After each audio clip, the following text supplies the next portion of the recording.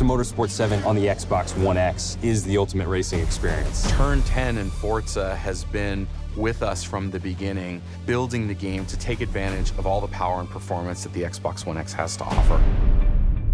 It's the world's most powerful console, a 6 teraflop GPU, 12 gigabytes of GDDR5 memory. The Xbox One X has unlocked the ability for our team to reimagine the racing experience. Native 4K resolution, high dynamic range, 60 frames per second. That is the dream that every gamer has, is I want to see 4K 60 HDR in my living room.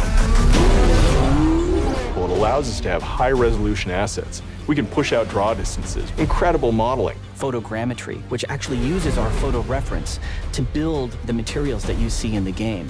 All of that comes together to make the game more than enhanced. And this game is reborn in the Xbox One X. As a race car driver, it comes down to details. Getting to play Forza Motorsport 7 in 4K, that resolution really takes everything to the next level. Especially native 4K, where the cars, they just sparkle. Things like the Alcantara that you see, to machine scratches on the insides of wheel wells. A candy apple paint job where there's metal fleck. The detail is insane. When you see this beautiful sky, such depth in the clouds and the sun, it never looked so real as it does in HDR. One of the tenets of Turn10 Studios is every game that we make has to be at 60 frames per second. You just can't get crisper than that, and it really feels real when you're playing. It gives you a level of detail that makes you lose your surroundings. I'm not in my living room anymore. I'm there. Forza Motorsport 7 is so much more human.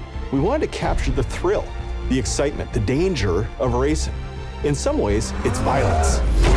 Get the violence of racing. Feeling the vibrations, hearing the sounds, the visual of it when you're at speed. You can actually hear the driveline flex.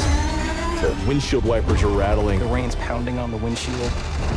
I'm all tense about it. 210 miles per hour, just flying down the Mulsanne Straight.